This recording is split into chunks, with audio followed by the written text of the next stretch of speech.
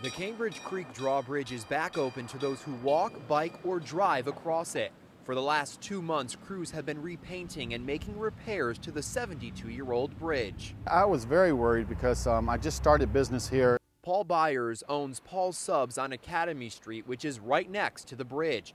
He says after the bridge closed, he noticed a drop in business and blames detours and traffic as the reasons why people stayed away from the area. I just think people got tired of driving around, standing in traffic.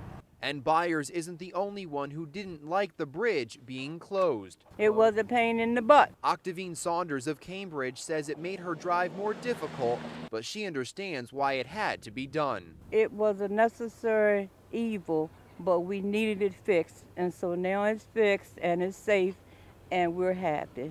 As for Byers, he says business is starting to rebound. The bridge just opened up today and I could not believe how busy it's been on a Monday. I'm new on the block, but I'm good on the block.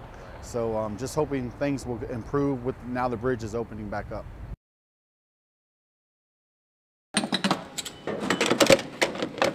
The price of gas is expected to soar past $3 as we head into the end of the year, and drivers aren't happy about it. The timing could not be worse, and it is going to rub people the wrong way. I ain't gonna never get to fill my tank up no more.